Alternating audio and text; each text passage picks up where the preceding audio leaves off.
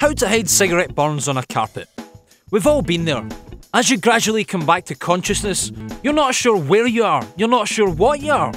As you start to piece things together, you realise that the scene of utter devastation around you is in fact your flat, following what was supposed to be a few quiet drinks and some polite conversation with friends. Don't worry, following months of intensive research, we at Videojug have compiled the main challenges of a major party cleanup and can now reveal how to meet those challenges head on so that you can concentrate on dealing with your hangover and not worry about your surroundings. Party hangover nightmare scenario. The cigarette burn. Remove the cigarette and hoover the affected area to get rid of any remaining ash. Using a craft knife, cut out the burned fibres of the carpet and remove them. Trim some fibres from the edge of the carpet, ensuring that you have enough to cover the burn. Using a pair of tweezers, dip each of the new fibres in some super glue and position them in the area of the burn until it's completely covered.